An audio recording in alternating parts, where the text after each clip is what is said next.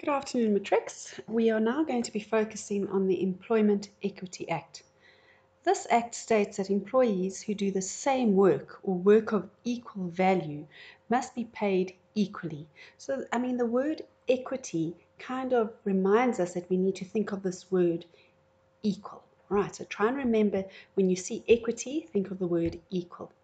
Some other purposes of the Employment Equity Act is that it promotes equal opportunity and also fair treatment in the workplace. Okay, there needs to be absolutely no discrimination on grounds of gender, race, color, religion. So when we think of the Employment Equity Act, we need to understand it's about equality. So there can be no kind of discrimination towards people. It's more about giving diversity and equal opportunity for all.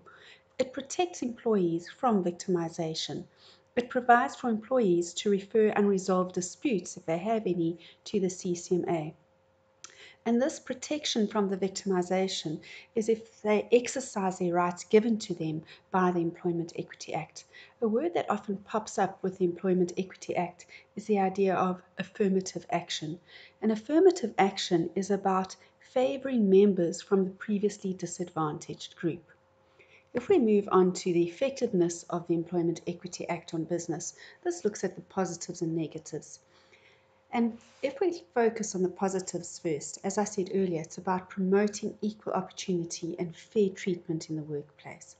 It provides all employees with legal recourse should they need to take the employers to court. It promotes this implementation of affirmative action, which I said is favouring members from a previously disadvantaged group.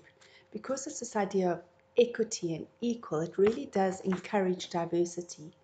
It also encourages consultation between the employer and the employee.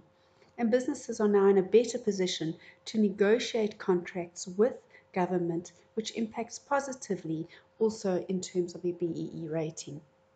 Some of the negatives or the disadvantages is that there's an increased administration burden as businesses must complete and submit employment equity reports every 2 years. It's expensive to train or employ someone who knows very little about the Act. Fines and penalties for non-compliant businesses may be expensive for the business too, and employers have to appoint one or more senior managers to ensure that this implementation of the Employment Equity Act is taking place.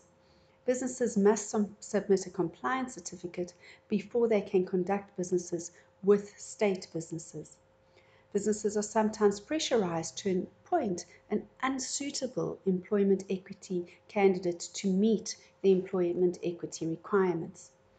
Other positions go unfilled because there are just simply no suitable employment equity candidates or affirmative action candidates.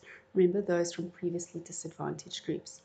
If we move on to the penalties for non-compliance, businesses may be taken to the Labour Court for prosecution. Fines may be imposed on businesses that fail to comply with the reporting obligations of the Employment Equity Plan every 2 years. The Department of Labour may block non-compliant companies from doing any business with the government. So now what are the discriminatory actions with regards to the Employment Equity Act? Not employing a young woman because she would want to have children in the future would be seen as discriminatory. Refusing to employ a person because he or she has strong religious beliefs or has a disability is also a discriminatory action. Doing HIV testing unless it's been justified by the Labour Court. You are not allowed to force an employee to do an HIV test. Denying people access to the workforce based on their gender, their race, their culture, and treating them unfairly is truly a discriminatory action. Let's now look at how to comply with the Employment Equity Act. So firstly, businesses must guard against any kind of discriminatory appointments. They must promote equal opportunities and fair treatment. They must have reasonable accommodation of people from a number of designated groups. They must ensure that there is equal representation of all racial groups in every level of employment. They need to submit the Employment Equity Plan to the Department of Labour every 2 years.